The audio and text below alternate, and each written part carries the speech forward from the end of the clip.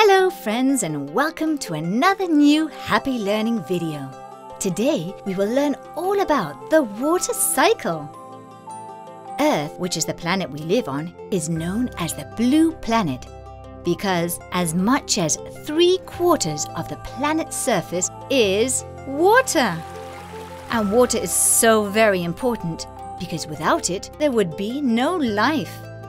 Without it, these sweet little otters wouldn't exist, or these playful bears, nor this conceited bird, or even us, the human beings.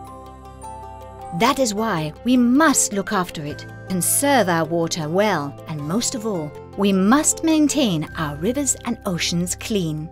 Did you know water never stands still, but is in always constant movement? This water movement is what we call water cycle. Now, let's learn more about it.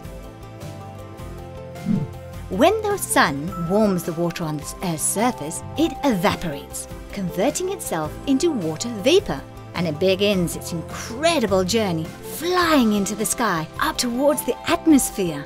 This first stage of its journey is known as evaporation. When the water converts in vapor, it rises towards the atmosphere, then cools down, transforming itself into cloud. This second stage of its journey is called condensation. Once the water has condensated and turned into a cloud, it continues its amazing journey by being blown by the wind, traveling from one place to another. Clouds are actually tiny little drops of water suspended in the air. But when the clouds grow, they collect more and more water. These water drops then crash into each other and become bigger drops of water. Then, at some point, they will end up falling to the ground in the form of rain or even snow. This stage of the water cycle is called precipitation.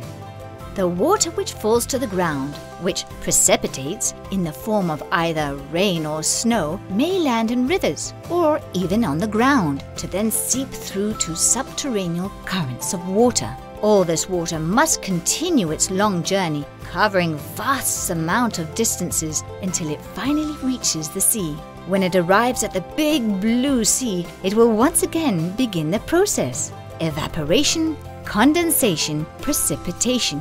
That is why it's called the water cycle, because it forms a never-ending circle. Isn't the water just so incredible? Imagine how much fun it would be to be a drop of water. You could fly up, then travel around the world before you fall down and do it all over again. Well, that's it for now. Until the next video. Search us and subscribe to Happy Learning's YouTube channel.